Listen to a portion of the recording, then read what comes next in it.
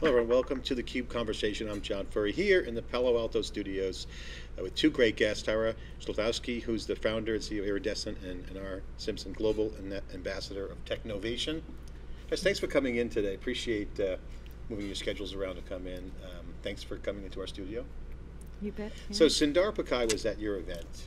That's the big story this past week. Has been the Google memo from a low-level employee who wrote some things that got the whole world shaken around gender biases, role of women in tech, and as we do a lot of women in tech, as you know, at theCUBE, hundreds and hundreds of women interviewed over the years, friends, and also smart people. This is a pretty big moment for you guys. You had an event at Google.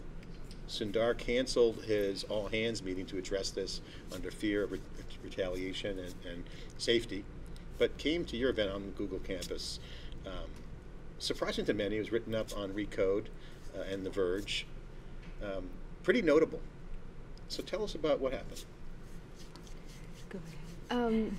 So yeah, this was the 2017 Technovation World Pitch competition and the award ceremony, and Sundar came and he talked to a lot of the girls who were presenting their ideas to solve problems in their community, and then he had a little bit of a one-on-one conversation to learn a little bit more about the kinds of problems, their interest in technology entrepreneurship, and then he addressed the crowd of 900 plus supporters and really re-emphasized that there's a place for women in technology, and more importantly for him and Google, that there's a place for these girls at Google. Great timing for you guys too, and I want to drill more into what happened, but I want to just point out this was a scheduled stop for Sundar in terms of it. You guys have a program called Technovation, which was a 2017 World Pitch, folks around you, the Global Ambassador. Take a minute to talk about what Technovation is. Why was it on Google's campuses? What was it all about? What does Global Ambassador mean? Talk about your mission. Right, so Technovation's mission is to empower girls to become technology entrepreneurs, and it's much more than just learning how to code. It's really about seeing girls and telling girls that if there's a problem in their community, technology can help them have a very powerful voice. We've been running for 8 years, and Anar is our global ambassador who's helped us grow to more than 100 countries.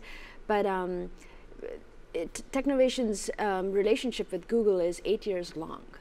Google has supported Technovation, was the very first technology company to support Technovation way before any other company saw the potential. And since then, since 2010, Google has provided funding, mentors, spaces, not just across the US, but globally. And so this year, it was a year-long worth of relationship where Made with Code, which is their arm focusing on gender equality, they basically provided funding, but made this event possible at Google headquarters. Anar, talk about the global ambassador role you have, and kind of comes back to the question for Tara as well after is it beyond entrepreneurship and beyond coding? I mean, talk about specifically what you guys are bringing to folks outside of Silicon Valley. Oh, sure. So, you know, my role as the Global Ambassador for Technovation is really getting to girls all over the world and saying to them, you need to be engaged in technology. And what we found, as Tara mentioned, we've been doing this now, I've been doing this now for 5 years, is that we're building a movement. We're bringing in girls, we're bringing in mentors, we're bringing in companies and governments together to make this a reality for girls in tech careers in their own countries. And I want to go back and address Google's relationship with Technovation a little bit more, because this is more of an anecdote. I got into Technovation not willingly. 6 years ago, I had a startup. It was called Parallel Earth, and I was working hard at it. And I was using the offices at Mozilla because they allow people to do that, you know, people like me to work there. And one day, somebody sent me a note. It just came on the internal email system, and they said, you know, you're a woman, you're in tech. There's an event going on at Andreessen Horowitz where the luminaries of the Valley are going to be talking. And so the luminaries were Marissa Mayer, who was at Google at that time, Frida Kapoor Klein, Padmashri Warrior, and I forget, there was two other people. And so we went to this event, and we sat in a packed room at Andreessen Horowitz, and these women, the luminaries of the Valley at that time, each one of them stood up and told us their story, and afterwards they fed us, hors d'oeuvres and offered us wine. And then they said, before you go, we have one ask of you, which is, could you sign up to be a mentor for Technovation?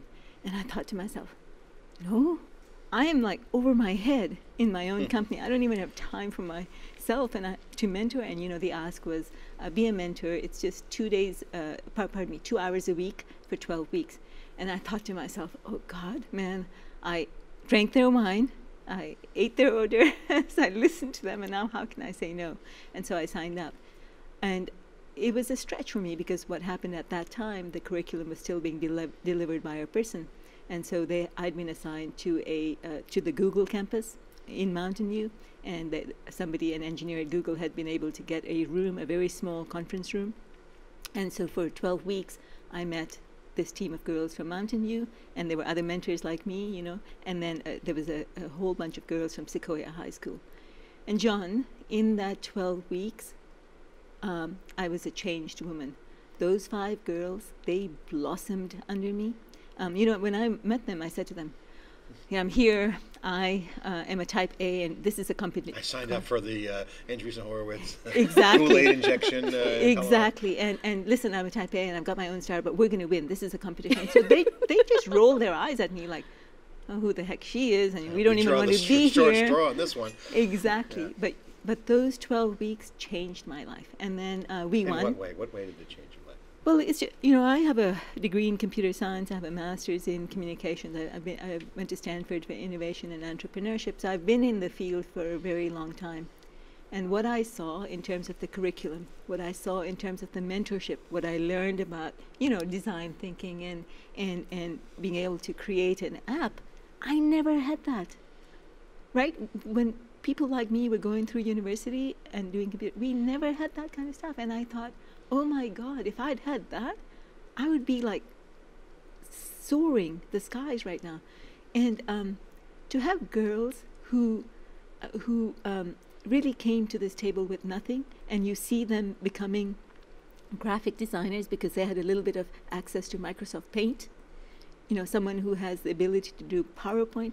One girl in my team of 5 almost never showed up. You know, she was late, she never came, and then 2 sessions before the pitch, she showed up and she realized, well, you know, we've gone so far without her. So here's what she did.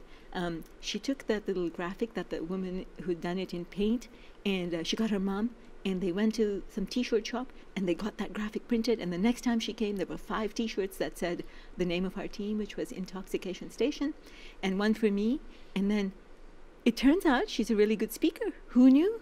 So she almost never came, brought these shirts, was the speaker for the group, and we won like the local competition, and then the next one, and we placed second in the final.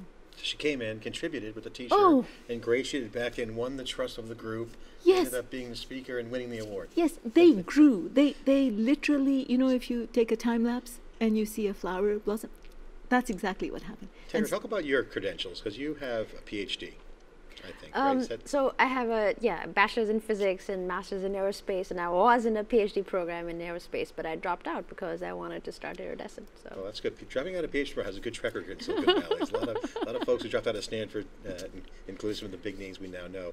What's some examples of during your life where you had those kind of change moments?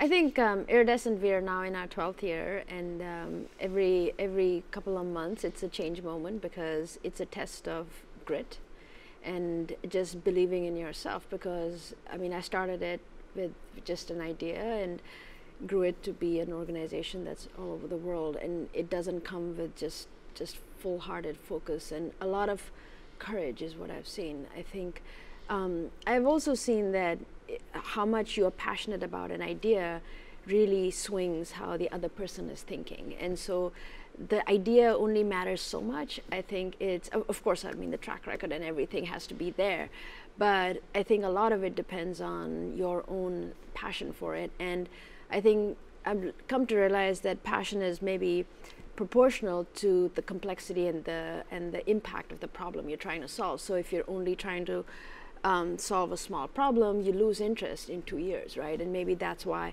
I'm always curious, like, why do so many startups fail after 2 or 3 years? It's because maybe you came in not thinking that you're going to change the world. Maybe you came in because you wanted to make quick money or exit or whatever. And so I think for me, this is my life's work, and we want to bring more underrepresented communities into innovation. And so this is not something that's going to be solved easily. Yeah. Startup success, and then people working on teams, really is about inclusion and letting things bloom and being ready for anything. That's the greatest key. Let's get back to the Sundar event that you guys were having. I think this is a good conversation to have, because one of the things that came out of the brouhaha that became that memo really was a conversation publicly. Now, it's been polarizing. There's been some kind of a hate kind of mindset with it most of the time. Plenty of stuff on the internet to go read there, but there was actually some good conversations in the industry. What was the conversation like during the event? Because this was in full conversation mode while you guys were having your 2017 World Pitch competition, of which he presided over and had a speech to the entrepreneurs. What was it like? What were some of the conversations that were taking place? I think the most powerful piece of the whole evening was really the girls walking in and seeing the incredible diversity that we have in this world, right?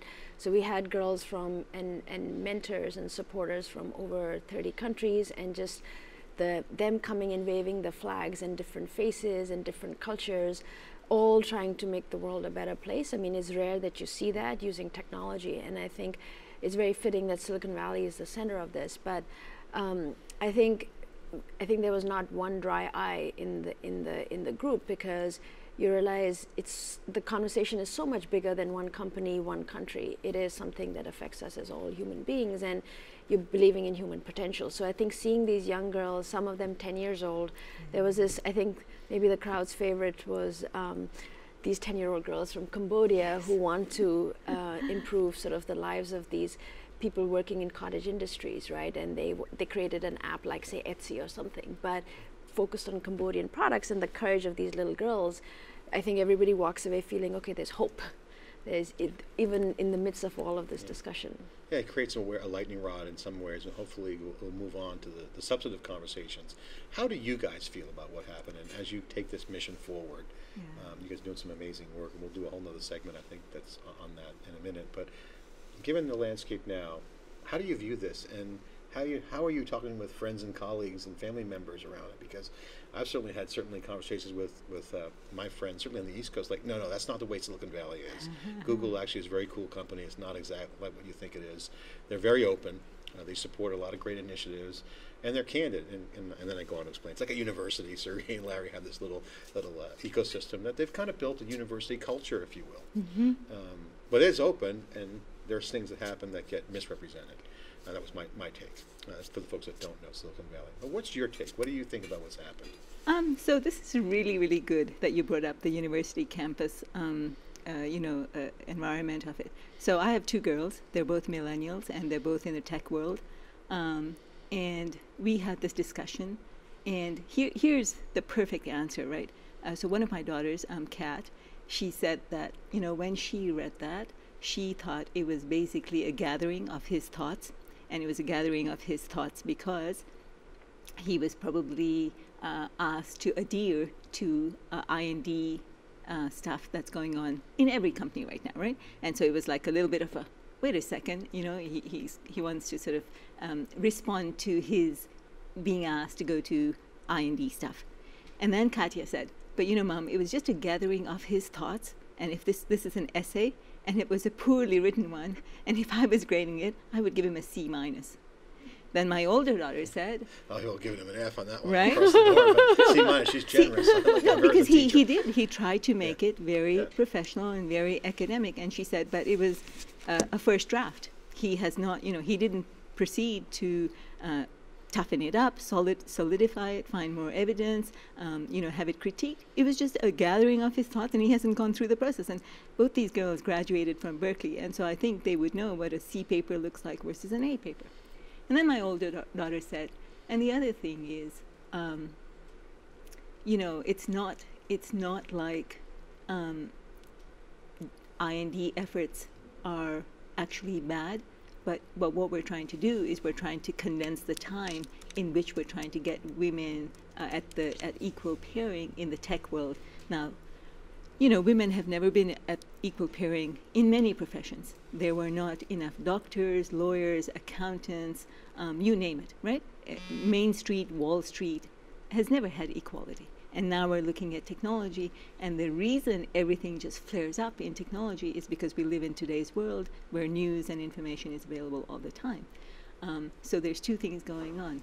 Information is readily available. People can come into the conversation very quickly, and whenever anything happens in Silicon Valley, the effect is massive because all eyes are on Silicon Valley all the time. So it's a bit of a distorted view, but we have gone through this. It took a long time for women to become astronauts. It took a long time for women to become neurosurgeons. It took a long time for women to become lawyers and dentists. It will take a little bit of time for women to become top technologists, but we're hoping that it'll shorten and things happen quickly in the Valley, and we're trying to get that quicker, and so we're seeing a little bit of friction. This is responses from millennials. So for me, it was like, interesting yes. Perspective. Yes, great perspective. And when Sundar said these things, you know, at the world pitch, I was sitting in the second row, and every time he said something, I would clap like really loud, and Todd said, "Why are you being so good?" And I said, I need to hear that. I need to hear him say that, because... What did he say that moved you? Oh, he just said, you know, you have a place in technology. And I said, yes, we needed to hear you say that right away, all the time, and especially to these girls, these 8 to 18-year-old girls, and all of the ones that come from 100 countries that weren't at Google, but were listening to the live pitch. And I needed to hear it. I'm a veteran, but I needed to hear it because... It's interesting, too, the narrative that the millennials and certainly the younger kids hear is an echo of what comes down. And interesting, my son, who was 15, at dinner last night said, "Dad, I'm a white male. What does that mean?" No, poor guy. And I'm like, oh my God, he's a young kid. So again, things are shifting. They're out of context. Tara, your thoughts on how this all evolves and the positive things that folks can do, and what's your perspective? Yeah, I mean, I think I had a long discussion with my husband yesterday on this because he's a white male, right? And but also we have 2 daughters, right? And so there's this whole he for she campaign, right? And that I think, like our conversation earlier, the discussion has to be very inclusive, and you cannot polarize. And I think I have to be careful because, I mean, my passion is what drives the work, because the work is hard. But I have to also remind that, okay, there's a whole another segment of the population that cares, right? And so I think it's just constantly remembering these kinds of things. I think in terms of what the industry can do, I think the normal things that people are doing, which is really well, investing in lower in the pipeline, investing in young girls and all of that kind of stuff, and also sort of the inclusion and diversity stuff in the workforce. But I think there are some other segments, other industries that we can learn from. And I think one very unique place is actually the aviation industry, but the experimental aircraft, so which is just aviation enthusiasts, right? And so they have this gathering, yearly annual gathering, and 600,000 people come from all over the world. The thing that makes it unique, and there's almost equal representation, the 2 things that make it very unique. First, it's a family affair. And I think the tech industry has done a very good job sort of convening these developer conferences, but they are closed, and most of them are 100% male, right? I think there could be something there where it's again much more than a company. It's that the industry has to do, and to make it maybe not commercial, but do it as a fun family gathering, and not in Silicon Valley. And then I think the second would be to actually lean on the veterans of the industry to share their passion with the young ones. And I think one of the problems with technology is that it's moved so fast that it's become very abstract, and nothing is very hands-on. If you open up something, you will not understand anything. And so what the aviation industry has done really well is to showcase the core fundamental principles of how these things work using the old airplanes, old engines, combustion engines, but you can see how things work, right? And so... It's like fundamentals, like kindergarten, it's like exactly, Lego blocks. Exactly, start that way, and then you can go into the more complex. But I think there's a role for the veterans of the tech world to play here. And I think it's not just sort of gender, but it's also maybe age, and making it much more about the family rather than just the developer in the family. Tara and Anar, you guys are inspiration. Thanks for taking the time. And You know, I've had, my age luxury of spending 9 years at Hewlett-Packard Company before it was split back in the late 80s, early 90s when Bill Hewlett and Dave Packard were around. And one of the things that really influenced me, and I think this is something that I see a positive light coming in this industry, to your point about some changes, is that we seem to be going back to a crowd that wants to see respect for the individual and citizenship.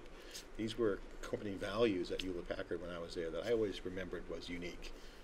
They go, hey, you can have differences, but if you have respect for the individual and you have a citizenship mindset, that seems to have been lost in tech. And with this whole movement you see, and win at all costs, being an asshole, what you got to do to be a CEO, or flip it fast, or bros program. So it became a very selfish environment. It seems to be shifting now with this conversation. Your thoughts? So I have to say, doing a startup is not easy.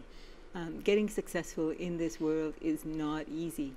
Shaking the status quo is not easy. So I have to say that the same people, and we're not going to name names, but the same people who are,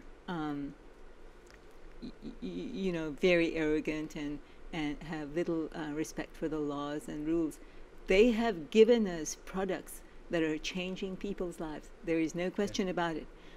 Without their bravado, without their I don't care, I'm just going to go over you if you don't comply with me. A lot of ride sharing wouldn't even have happened. And to me, when you provide employment, when you provide alternative services, when you provide something that takes away the way things were, I see that as a plus. Okay. I think what we're seeing is that's needed to a certain extent, and then you realize, okay, now we have to get back to growing it and working it, and if you keep going in that mode, you probably won't succeed. So being tough and determined and having grit is what you need to break through those walls as a startup, but you don't need to be necessarily a jerk. But your point is, if you're creating value. If you're creating value, and that sometimes you actually have to be a jerk, because there are very few brave, non-jerk people who have gone against big unions and big monopolies, right? You and I would not be able to go against the taxi commission. You need somebody who's a complete a-hole to do that. And he did that, and it made a difference. He doesn't have to continue to do that, and that's there was a meme point. Going around the internet, if you want to make friends, sell ice cream. Exactly. Exactly. So you can't always win friends when you're pioneering things. Right. And there is a balance, and maybe we've fostered the fact that you need to be that attitude for everything, and that's not true. So the pendulum shifted a bit too much. But I think we shouldn't scorn them because really they have made a difference. Let's just let everybody get back to. It's a tough world out there to survive, and you have to have that kind of sharp elbows to make things happen. I think so. But it's the value you're providing and how you do it. Exactly. It's an integrity question too. Also. Well, thanks so much, guys, for coming on. Appreciate you spending the time to talk about your awesome event, the 2017 World Pitch as part of Technovation, where Sundar represented Google, and your great program with young girl coders and tech folks. Thanks for sharing. Thanks. This is CUBE Conversation here in Palo Alto. I'm John Furrier. Thanks for watching.